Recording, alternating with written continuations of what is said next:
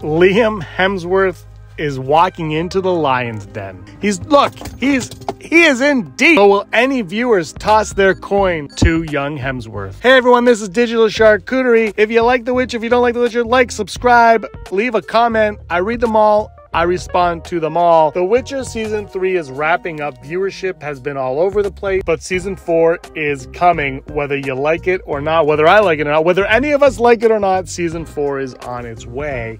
And I gotta talk to you about some comments made by Joey Beatty, who might suggest that Liam Hemsworth may actually be up to the challenge of playing Geralt and may actually possibly win viewers of The Witcher over. We all know Henry Cavill was a proponent of the source material and loved it to death, but it turns out Liam Hemsworth, who may not originally even have liked The Witcher, who knows, seems to be up to snuff with what's going on in the world of The Witcher, and in the time between being casted and now has gotten to know the novels. And here's the interview from It's Gone Viral.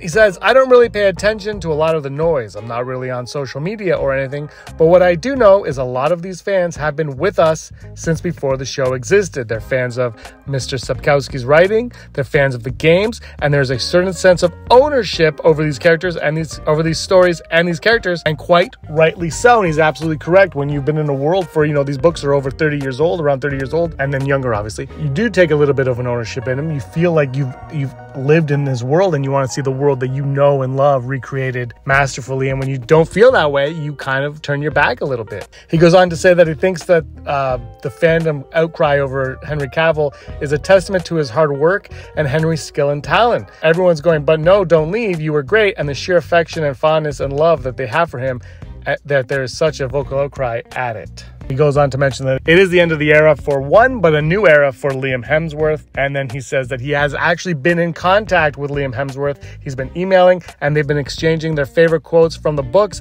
and things like that. He says, I don't think any of us are in the position to advise on playing Geralt, but he's throwing himself into it. His training regime is insane, and he's been devouring the books. It seems like he is absorbing the source material as well. Look, he knows he's in a position, almost a lose-lose position. The only way to succeed is to be a great Geralt. He can't be Henry Cavill Geralt. He has to be his own Geralt. And so looking to the books, seeing who this character truly is, and then bringing that to life is the best way to do it. Time's going to tell on whether or not he pulls it off.